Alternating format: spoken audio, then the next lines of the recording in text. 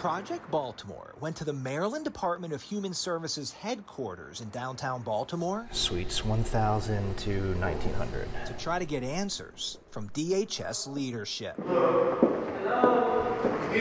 My name's Chris Pabst. I'm from Fox 45 News.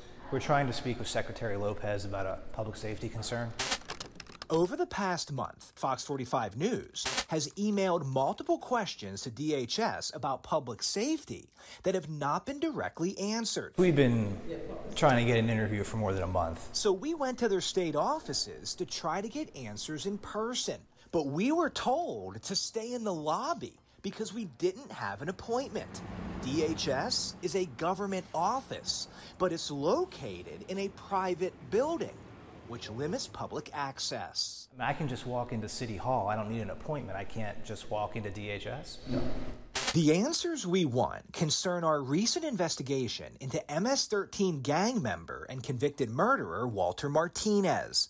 Last month, Project Baltimore broke the news that after Martinez killed Kayla Hamilton in July of 2022 in Harford County, the then 16-year-old was placed in foster care with Child Protective Services, which is under DHS. Even though Aberdeen police told CPS that Martinez was a gang member and murder suspect, he was placed in 2 foster homes and 2 public schools, first in Baltimore County and then Harford County. He could have hurt you. He sure could. Angela Studevant provided care for Martinez at his first foster home in Baltimore County. She said she was not told he had a violent past. I think that was awful and despicable. That put me in a line of fire that I didn't even know that I was in. After we interviewed Studevant, we asked DHS in an email, if confirmed by police, does DHS tell potential foster care providers that the minor in their care is a violent gang member or is the suspect in a violent felony? But DHS did not directly answer our questions. Instead, they sent us a link to state law concerning foster parents' rights, which does not address how DHS handles information regarding violent juveniles. They never tell you the truth. This foster care provider, who asked not to be identified for fear of losing their job, said DHS has a history of not talking. You're like in the gang, you don't snitch. Within their circle, you don't snitch, you don't talk. But DHS Secretary Rafael Lopez, who was sworn in early 2023, apparently believes in transparency. Just last week, he spoke at a conference in Maryland where he listed values that his department shares with Governor Westmore's administration. The first value? Be responsive.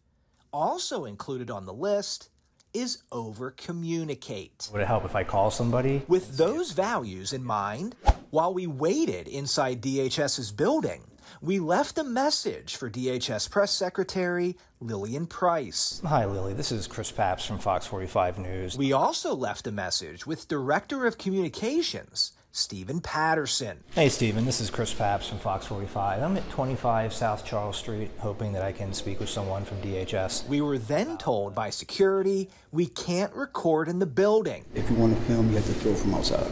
Okay. But could go outside and wait for someone to come down. We waited for 30 minutes. No one spoke to us or called us back. Since we weren't allowed inside DHS's offices to speak with leadership, we wrote another email, this time asking for Secretary Lopez's public events schedule for the next 2 weeks. We added, if Secretary Lopez would like to make himself or a member of his staff available for an interview, we will accommodate. Project Baltimore will continue to try to get answers from the Department of Human Services and Secretary Lopez. We will keep you updated on our progress. I'm Chris Pabst, and this is Project Baltimore. I'm Chris Pabst. Thanks for watching. Here's another story to watch. Also, if you have a story idea, please send us a message.